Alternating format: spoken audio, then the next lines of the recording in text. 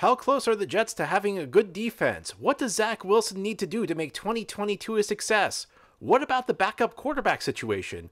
We'll discuss all of these topics and more on today's Mailbag edition of the Locked On Jets podcast. You are Locked On Jets, your daily New York Jets podcast. Part of the Locked On Podcast Network, your team every day.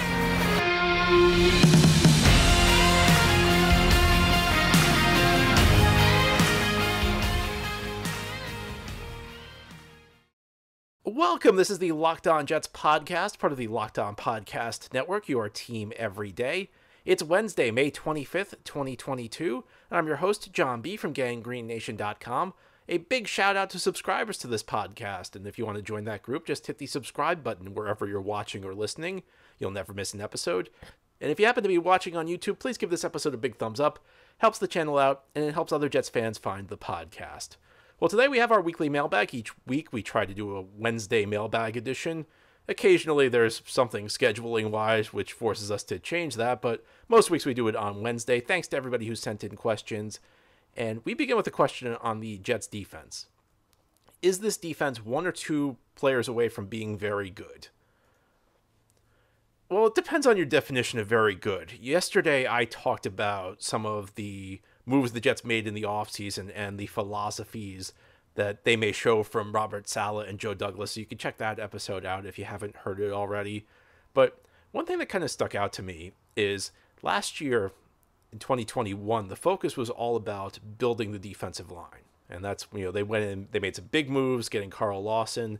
They made some smaller moves like Sheldon Rankins, very minor move in Vinny Curry. And the returns were very mixed on these moves. And, there were injuries that really kind of impacted things up front.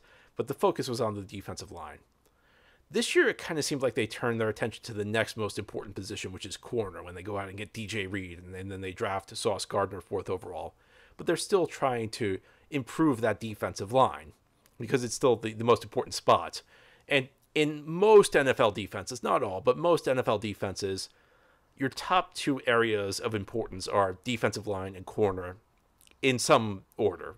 Some teams will place a bigger emphasis on corner than defensive line. Others will be more focused on defensive line than corner. But in almost all defenses, those are the two most important positions. You can design a scheme where linebackers take on a bigger role, which is actually what I think the Jets kind of were doing last year. Where essentially the Jets were trying to. What you saw the Jets do a lot last year was ask their corners to only defend the deep third or deep quarter of the field, and that essentially leaves a lot of room open underneath. So you need fast linebackers to be able to cover that ground. And there are teams that and sometimes a safety will come into the mix as well. You'll play safety closer to the line of scrimmage, and he'll help out with that. And there are teams that run schemes like that. Carolina did that when Luke Kuechly was there. But for most teams, the two biggest areas of emphasis are going to be defensive line and corner. And it's almost like the Jets are kind of like prioritizing these areas as they build. Like, first, we're going to get the most important area, which to us is defensive line. Then we're going to move on to corner. And they haven't really addressed the other areas yet. They haven't addressed linebacker yet. They haven't really addressed. They've brought in Quincy Williams, and they haven't really addressed safety. I know they signed Whitehead, but those are two areas that are probably the two weakest areas on your defense. And as I've said many times in the weeks since the draft, if I'm going to be good on defense, I want to be good on defensive line. If you can only give me two areas where I'm going to be good, those are the two areas I want to be good. If I have to be weak somewhere, safety and linebacker are probably the areas you're going to choose.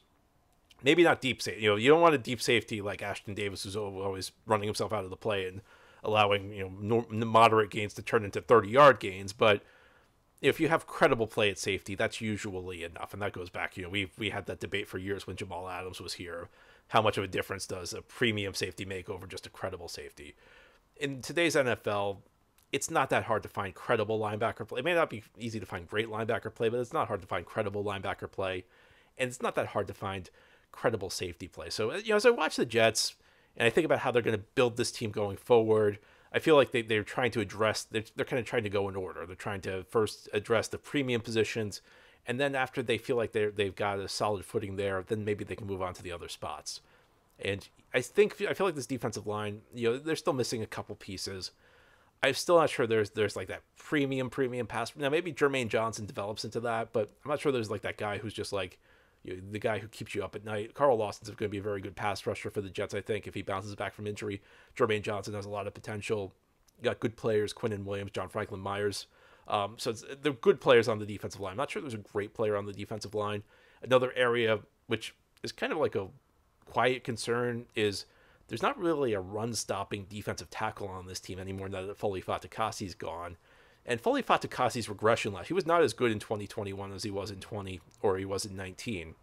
But that's a concern given the run defense. So that's an issue. And then linebacker and safety. So I mean, it depends on your definition of very good. This defense should be improved because they should be much better against the pass. Between the pass rushers they're adding, and Carl Lawson's part of that mix, if we're talking about pass rushers they're adding, because he wasn't here last year, they should be better against the pass.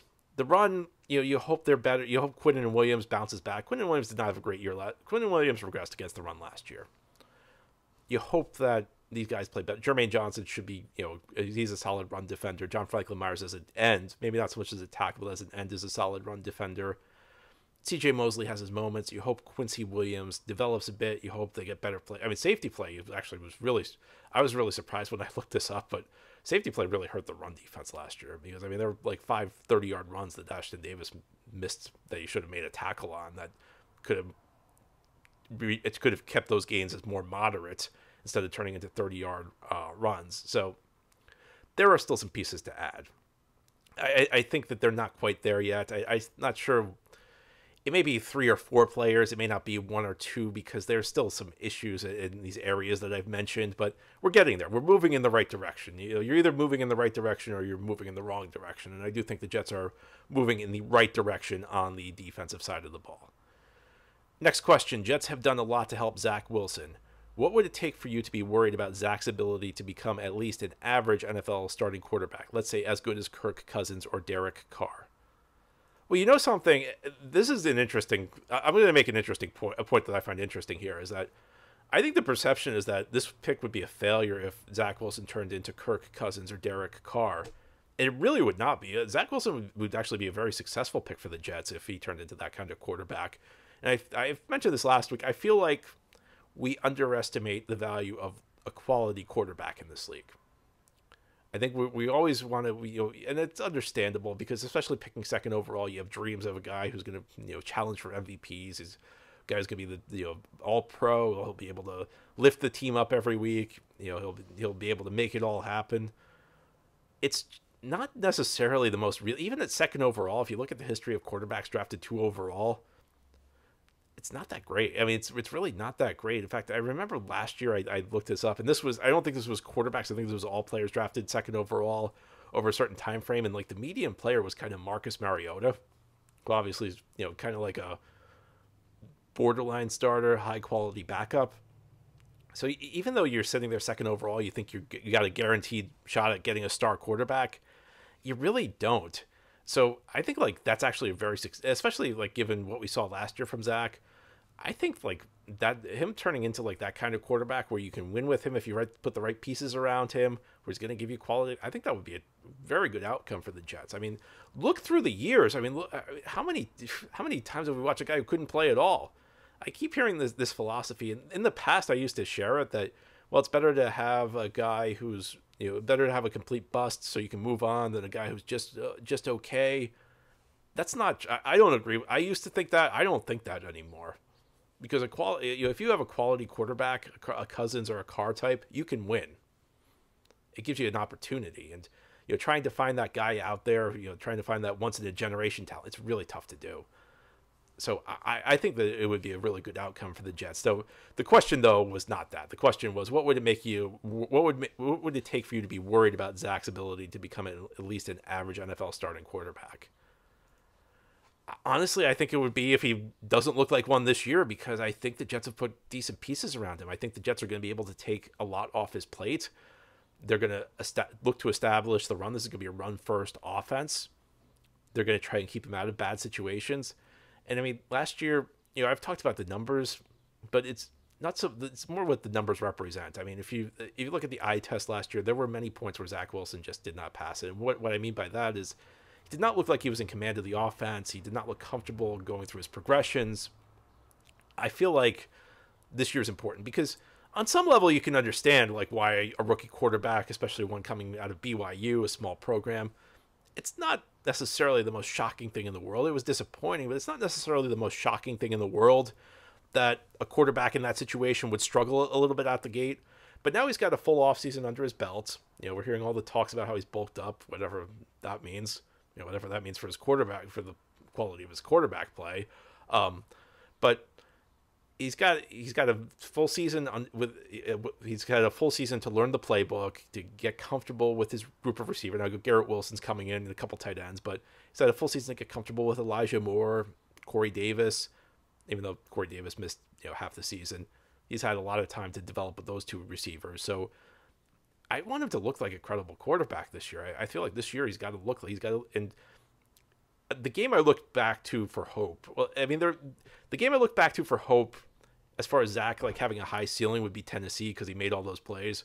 The game I look to for hope for him being a quality quarterback in this league is Tampa Bay, because was Zach Wilson spectacular in that game? Did he look like a superstar in the? No, he did not. But he looked like a quality quarterback. He looked like a guy who could stick that back foot in the ground, make his reads decisively, know what he was doing, be authoritative with the football. That's what I'm looking for, especially in year two. I'm never gonna. I'm past the point where I'm hoping any quarterback's gonna be special. But I'm hoping Zach Wilson could turn into a quality quarterback. And that was the game. That was, to me, was the one game from start to finish. There were games where he did it for like a half. There were games where he did it for a quarter. That was the game where I really felt like from start to finish, Tampa Bay, where he looked like he was comfortable in the offense. He looked like he knew what he was doing. And he did it with a group of receivers that, frankly, was not NFL caliber. So I really want to... It's difficult to say as a statistical measure. It's difficult to say...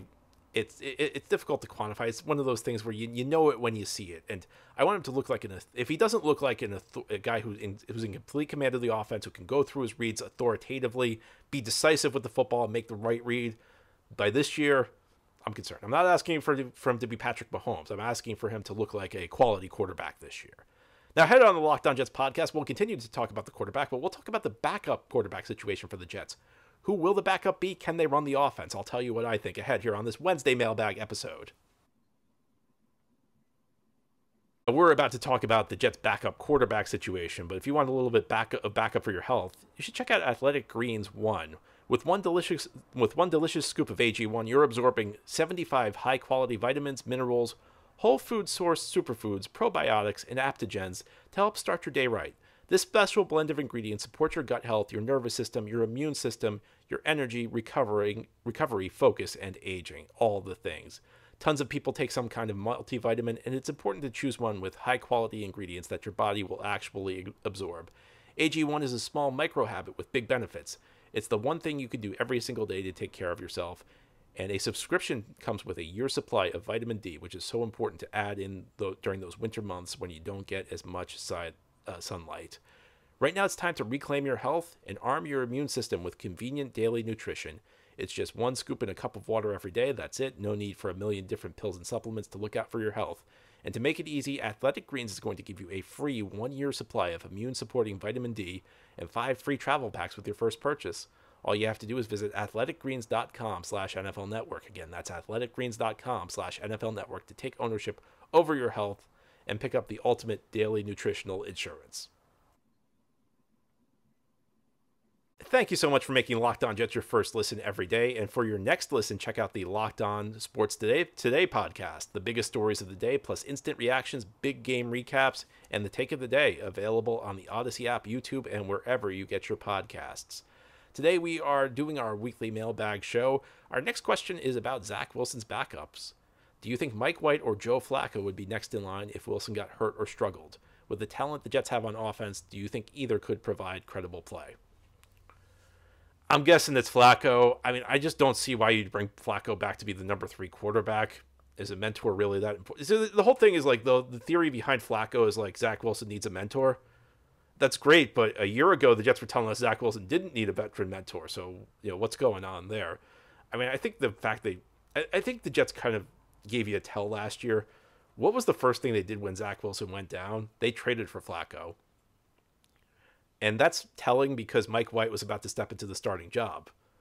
So the fact that they traded for Flacco, that kind of suggests to me that they don't have a lot of faith in Mike White. There's a second clue here. After that Buffalo game, Jets played Miami. Zach Wilson still wasn't ready to start. They put Flacco in the starting lineup. This was after Flacco had a few weeks to get acclimated to the playbook. Mike White was not good against Buffalo, but there was really nothing at that point that suggested to me he should be heading to the bench instead of Flacco. So I think it just shows you that Flacco is the guy they have more belief in. And I mean, we see this from time to time with Joe Douglas, and we see it from time to time with a lot of GMs.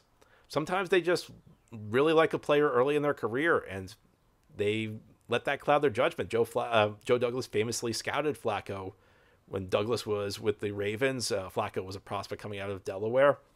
And I feel like that's one of those things that's kind of clouding Joe Douglas's judgment. I don't think Flacco can run the offense effectively. The one thing I'll say for Flacco is I do have like this belief when a guy used to be good, there's always like one last great game lurking somewhere. So I mean, Flacco can't do it for a month. He can't do it for 2 months. He can't do it for the full season. There might be one last great game in there for Flacco. I actually remember years and years ago, I read this article by Peter King, and it was about 10 years after John Elway retired. And Elway told Peter King essentially that if I needed to go in, I could win a game today, 10 years after I retired. But I wouldn't be able to win one the next week because it'd just be too much for my body to absorb. As Flacco ages, I mean, maybe he can get you through one game. I don't know that he could do more. Can Mike White succeed? Can Mike White run this offense functionally? Well, we saw him do it. I mean, we did see him do it against the Bengals. I mean, I think the Jets caught the Bengals by surprise by that week, and the Bengals' game plan did not make a whole lot of sense. I mean, the Bengals pretty much let Mike White do whatever he wanted in that game, but I think of the two, Mike White's the guy I prefer because we've seen Mike White do it. We've seen Mike White give you credible play. Can he do it over a consistent basis? I don't know, but I would go with Mike White. I feel like Mike White's earned the shot to be the backup quarterback. But what do I know? Jets certainly, I don't think the Jets are going to agree with me. I think Flacco is going to be the guy, but I personally would prefer that. Our next question. Joe Douglas's drafts year 1 and year 2. Who were your favorite picks those years, and how did they turn out? Who was a good surprise? Well, I hate to say it, but year 1, I think my favorite pick was Denzel Mims. How did that turn out? Not good. Not good. I'd love to tell you I really did like the Bryce Hall pick in the 5th round, but my favorite pick was Denzel Mims, and that did not turn out very well. As far as year 2 goes, I think I would say Elijah Moore, and I'm still high on Elijah Moore. I think Elijah Moore is going to be really good if he can stay on the field.